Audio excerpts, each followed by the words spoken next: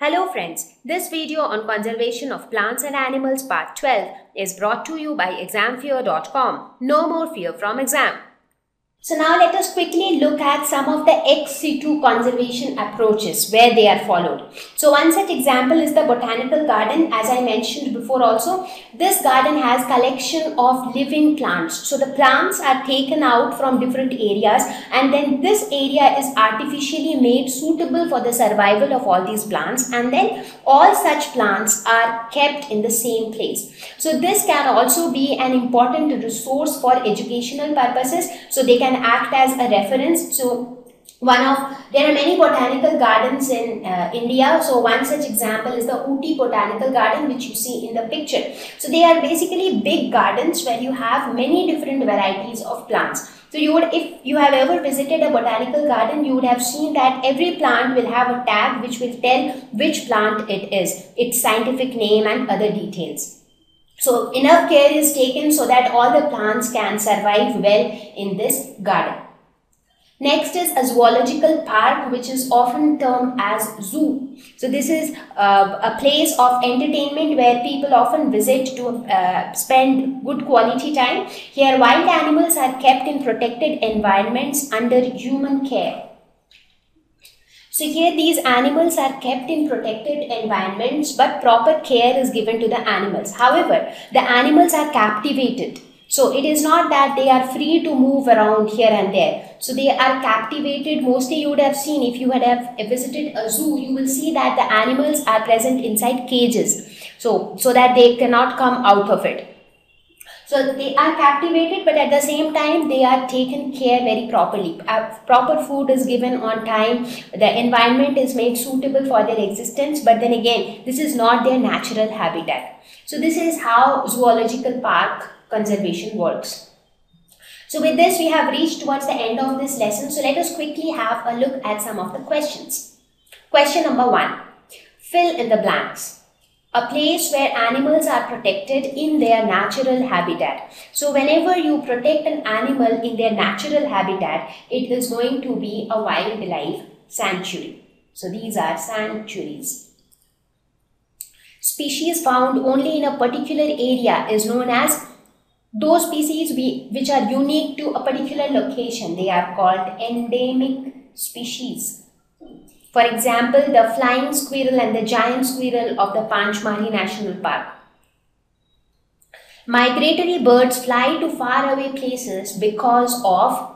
Now, what are these migratory birds? Now, birds which change their shelter as the environment conditions changes. Now, sometimes in some regions, the climate changes seasonally. So these birds, they will fly away from that location and they'll move to a new location where there is favorable climatic condition. So their main cause of migration, that is movement from one place to another, is climatic changes.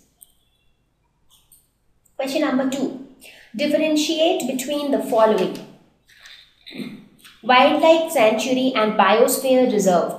So wildlife sanctuary is comparatively smaller, biosphere reserve is larger. It is so large that it can include a couple of wildlife sanctuaries within it. Wildlife sanctuary primarily protect animals in their natural habitat, and in this case human interference is not allowed, like hunting, poaching. In fact, human entry and disturbing the animals is also not allowed. Human beings are only allowed to enter as visitors, and they can just look at the animals present inside the sanctuary. But in biosphere reserve, they not only protect animals but also plants and human settlements. Like there are many tribal areas also which are present within the periphery of biosphere reserve. So human settlement, they have access to the animals which live within the biosphere reserve. Flora and fauna. So flora is for the plant species which are present in a particular area, and fauna is the corresponding term for the animal species. Flora, they prepare their own food because green plants are capable of performing photosynthesis. But fauna, they are animals and they depend on flora, that is the plants, either directly or indirectly. Zoo and wildlife sanctuary. So if you talk about zoo, here XC2 conservation technique is followed. That is, animals are not in their natural habitat. So they live in captivity inside cages. But in wildlife sanctuary, they live freely in their natural habitat. So this is natural habitat, but this is not natural habitat. It is artificially created habitat. So when you want lions to be present inside a zoo, so you have to create an atmosphere surrounding the lion that it is its habitat, so that it is able to survive there. Zoo might breed or trade animals. Animals also get traded in a zoo. For example, you would have seen many circus companies and all, so they show you many performances using animals like elephants, lions and tigers. So many times they take these kind of animals from zoo. So in zoo, these kind of trade happens. In fact, forcefully breeding animals also take place, so that smaller animals are born and they can be used to entertain kids who are coming to the zoo. So that way, forceful breeding or trading of animals happen in zoo, but nothing like this happens in a wildlife sanctuary. Because wildlife sanctuary is like a natural place for animals, so nobody can bother or disturb them. Endangered species and extinct species. So endangered species are those species whose numbers are decreasing, but they are still there. But extinct species, their number have decreased to 0, so they do not exist anymore. So example of extinct species are dinosaurs, and endangered species may be a Bengal tiger, which still exists, but they are very less in number. So they might become extinct any day. Question number 3. Discuss the effects of deforestation on the following. So what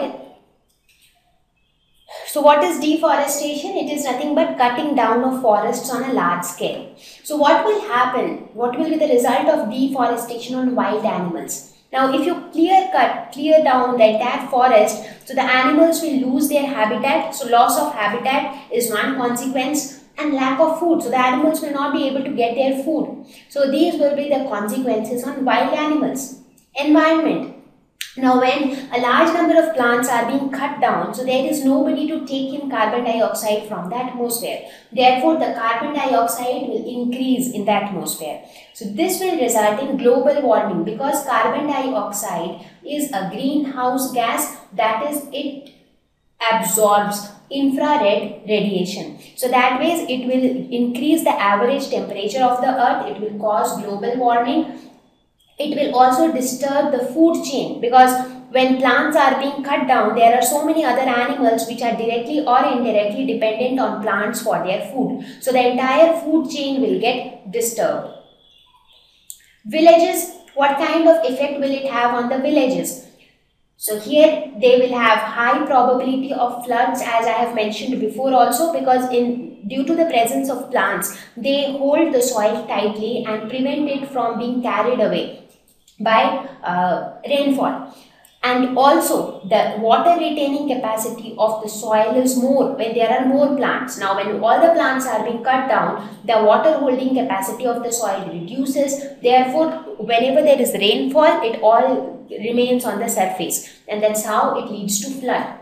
Crop productivity is adversely affected because soil erosion takes place. That is, soil gets easily carried away by water. So since the soil quality is not good, soil fertility is not there, so the crop productivity is also not good.